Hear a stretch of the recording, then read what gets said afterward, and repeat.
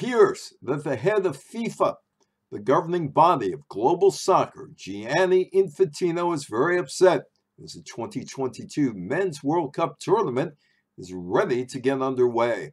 The Qatar World Cup has caused a lot of problems because the country's stadiums were built by what critics have called slave labor.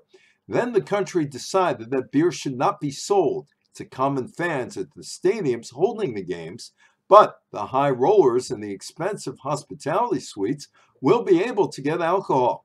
Infantino seemingly is sick of human rights activists complaining about who built the stadiums and vented his frustrations. Today I have strong feelings. Today I feel Qatari. I feel Arab. I feel African. I feel gay. I feel disabled. I feel a migrant worker. Of course, I'm not a Qatari. I am not an Arab. I am not African. I am not gay. I am not disabled. But I feel like it because I know what it means to be discriminated, to be bullied as a foreigner in a foreign country. As a child, I was bullied because I had red hair and freckles. Plus, I was Italian, so imagine. I went in my room and I cried. I feel for the FIFA and Supreme Committee staff.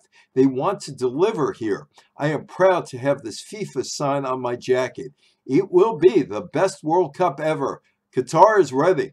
Infantino then unloaded on Europeans for what we Europeans have been doing around the world in the last 3,000 years. We should be apologizing for the next 3,000 years before starting to give moral lessons to people.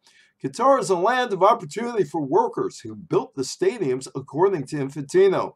Welcome to Infantino's 2022 Men's World Cup. I'm Evan Weiner.